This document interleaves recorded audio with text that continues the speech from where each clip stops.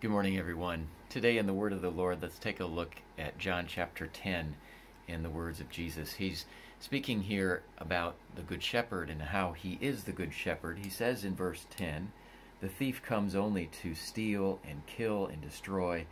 I have come that they may have life and have it abundantly." Jesus, with those words, describes the reality of life here in this world. That there are two equal and opposite forces. Really, they're not equal because Jesus is far greater, but there are forces that would seek to bring death and destruction into our world. And yet Jesus has come for clearly a very different reason, which was that he came to bring life. What does it mean that he came to bring life and bring it abundantly? Does he give us life physically? Absolutely he does. But we know there is more to life than just physical life, that there is the life of the spirit, of the soul, and that is what Jesus came to bring.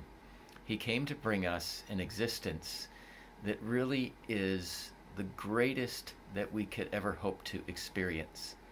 And it's only an existence that comes from him, which is to say that we could go through life here in this world without Jesus Christ, and we would be missing out on the main thing that the Lord has for us, which is a relationship with the God who made us and loves us, who redeemed us on the cross, who rose again so that we can have eternal life.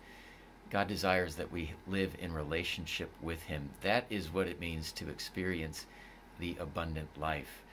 The enemy of our souls can only offer us death. He's the one whom Jesus describes as a thief who comes to steal and kill and destroy. Our enemy, the devil, wants to make a mess of our lives. Jesus, on the other hand, wants us to have the best possible life imaginable. And that's one that we experience through faith in him.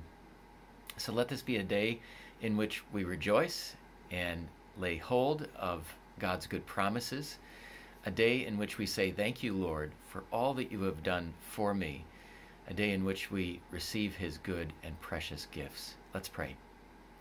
Lord, we thank you for today. We thank you for the life, the abundant life that you came to bring to us. We thank you that you are greater than our enemy who would steal and kill and destroy us. We thank you, Jesus, that you lay down your life that we might have this amazing and abundant life.